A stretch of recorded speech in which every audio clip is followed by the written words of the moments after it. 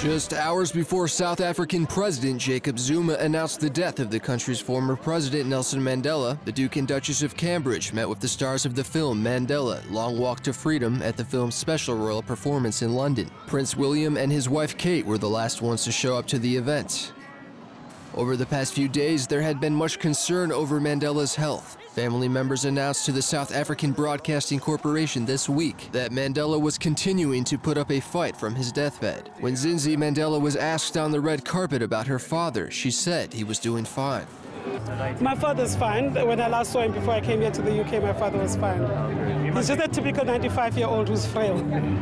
News broke of his death just hours later. The movie looks at Mandela's life starting from his childhood in a remote part of South Africa, then his years fighting apartheid, up to his 27 years in prison and his 1994 election victory, which made him the country's first black president. Mandela, Long Walk to Freedom, has received positive reviews and is the highest-grossing film ever in South Africa. It will appear in UK cinemas on Friday, January 3rd, and was released in the US on November 29th.